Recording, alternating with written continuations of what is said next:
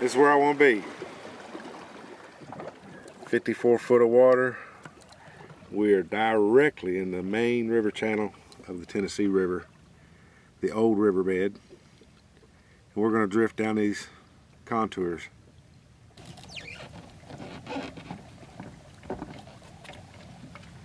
Get my Game Boy hooked up there so I can stay on that ledge. And we're going to get started.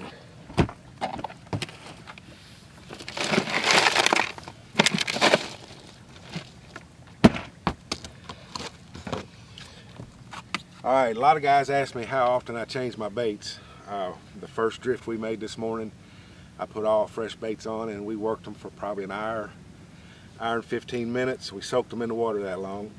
They probably would catch some fish, but I just feel better if we go ahead now that we're in a new spot to put all fresh bait on it.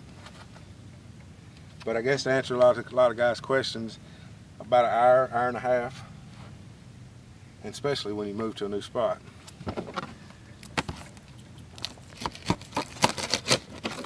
And again, we're wanting big fish, so I'm gonna cut big baits.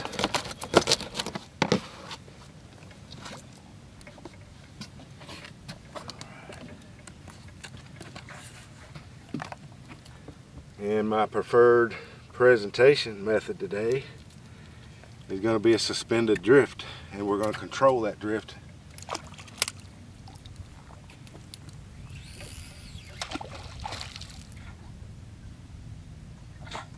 I like to sling that out there like that and then kind of keep tension while I'm letting it to the bottom on it, so that big bait doesn't start twirling and wrap everything up. By the time it hits the bottom, you just got a big tangled mess.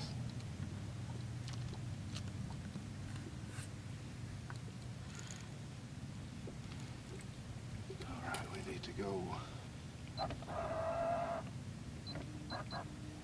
across the river. All right, it hit bottom. We'll crank it up 3 or 4 or 5 times till we see what they want.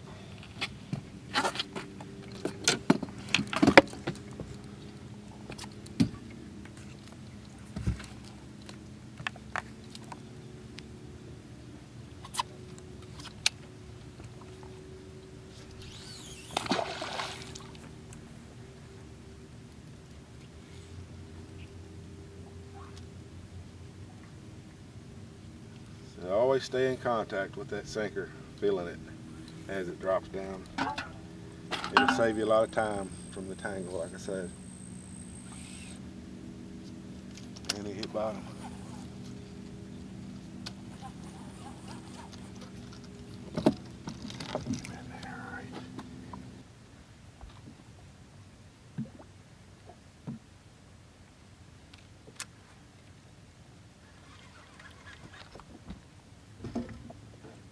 Yeah, that sun's getting right now. All right, let's get our drift started. And hopefully we can nail us a big daddy.